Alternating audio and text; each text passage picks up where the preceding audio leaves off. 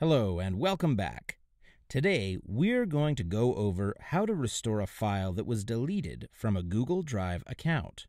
First, if you've accidentally deleted a file or changed your mind about a deletion, you're going to need to navigate to your trash over here on the left-hand side of the screen.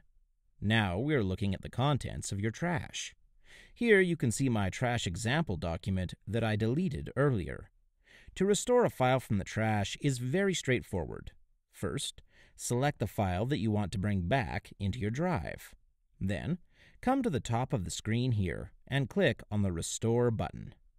However, what happens if your trash has already been emptied?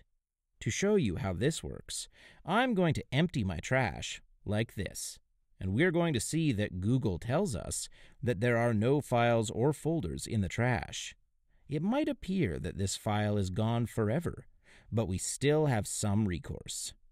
Let's go to the admin console. Then, select Users and search out the user who was the owner of the file that was deleted, and select that user. From that user's page, you need to navigate to the three little dots in the top right-hand corner of the profile. Then, select Restore Data. Here, you can specify the date range of data that you need to restore. Because we're just demoing this from a deletion from today, we'll just select today's date and specify that we want to restore data from Google Drive. Then, click on Restore Data.